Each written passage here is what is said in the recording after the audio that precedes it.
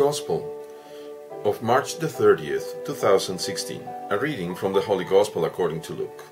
That very day, the first day of the week, two of Jesus' disciples were going to a village 7 miles from Jerusalem called Emmaus, and they were conversing about all the things that had occurred. And it happened that while they were conversing and debating, Jesus himself drew near and walked with them.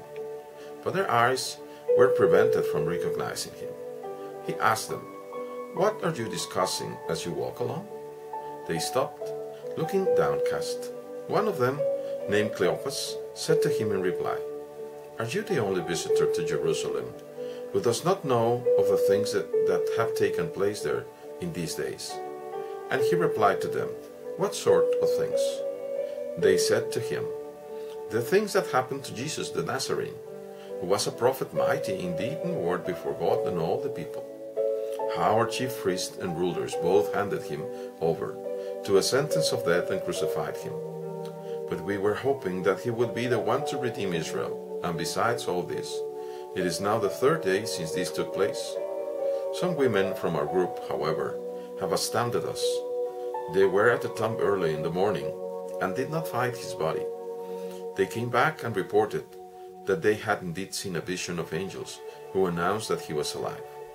Then some of those with us went to the tomb and found things just as the women had described. But him they did not see.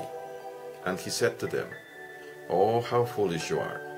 How slow of heart to believe all the prophets spoke. Was it not necessary that the Christ should suffer these things and enter into his glory?' Then beginning with Moses and all the prophets, he interpreted to them what referred to him in all the scriptures.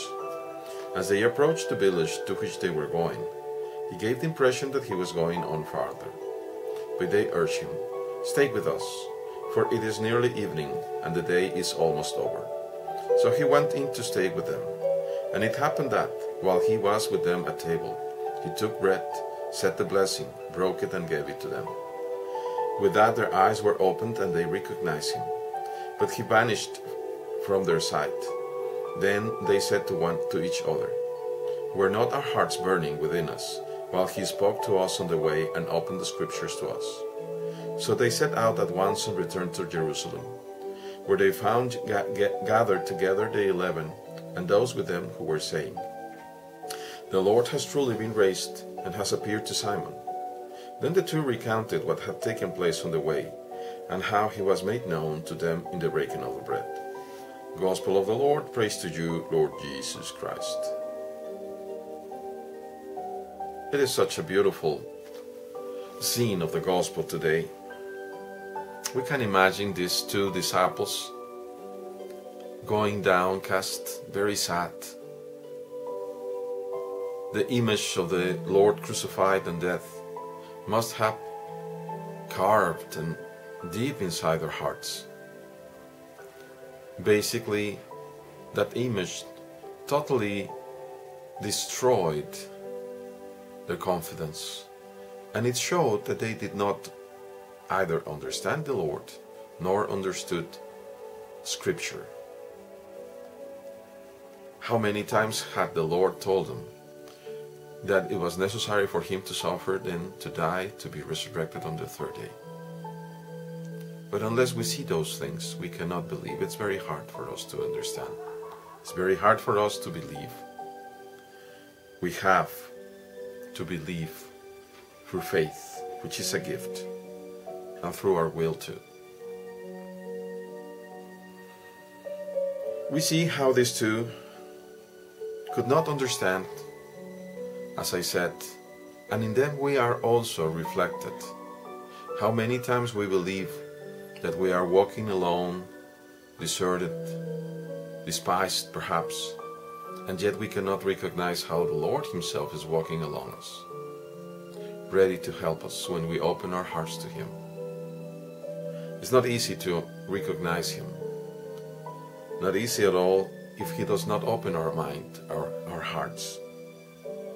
He casually enters into a conversation with them, and they answered him. What happened to Jesus the Nazarene, a prophet who was a prophet mighty who was a mighty prophet, who was. They thought that he was there no more.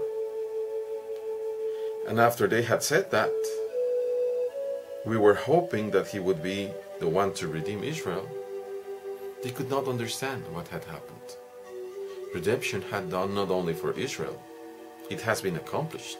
Tetelestai, said the Lord on the cross. It is accomplished, it is consumed. It has been taken to completion. Salvation of the entire universe by the love and obedience of our Lord. It has been done, but yet it has to happen on you and on me. They say some women reported that they saw a vision of angels saying that he is alive. But they did not believe him. They did not believe them. And so they went back downcast. They are chastised. How foolish you are. How slow of heart to believe. Was it not necessary that the Christ should suffer these things to enter into his glory? You see, we don't like to preach even about suffering.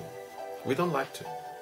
We like to embrace each other and say, okay, let it go. She's in a better place.